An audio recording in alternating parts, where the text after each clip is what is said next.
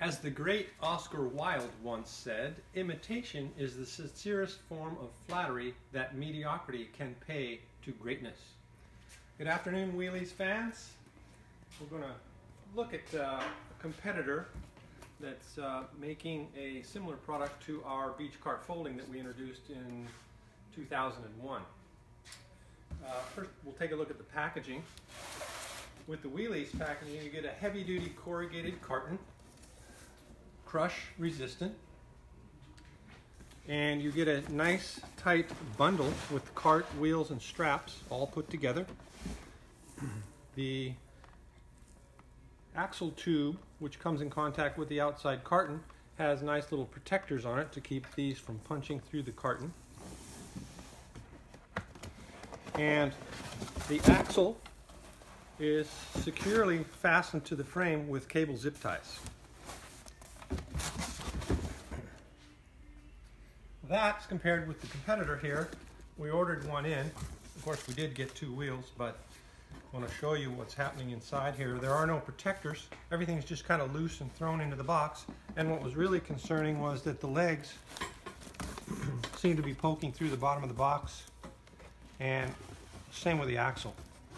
Matter of fact, this was very close to just being lost along the way. Next, we decided to take a look at the frame.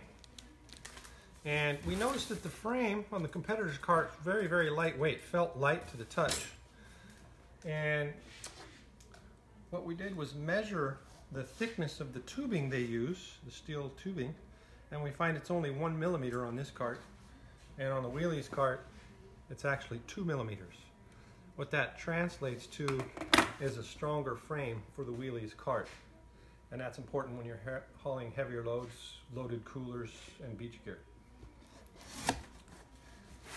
There are some other subtle differences that make nice with the Wheeleez cart, such as tubing plugs. With the competitor, you just have open-end tubes that are not very finished. With the Wheeleez cart, we're always using tube plugs and caps to keep the hard surface ground from damaging the cart. We also use these straps along the platform to keep the coolers from slipping back and forth, and also to keep this bar here from contacting and getting scratched up on the ground.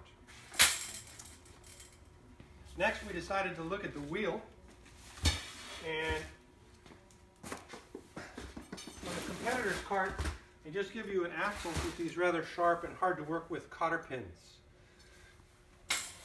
Not very conducive to taking the wheels on and off your cart. With the Wheeleez wheel, if you want to pack it up and bundle it like the one out of the shipping carton there, we have a twist lock knob mounted onto the wheel and a groove tip axle, so there is no cotter pin and no hassle with taking the wheel on and off.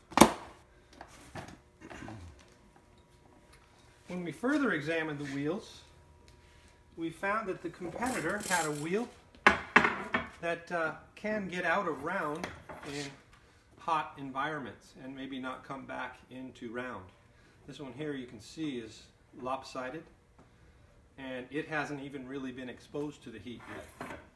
With the Wheeleez wheel, you're getting high quality polyurethane, and that has an excellent rebound characteristics and comes true round.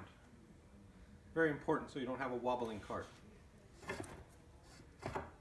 Those are just a few of the reasons why they imitate us, and we hope you enjoyed this film.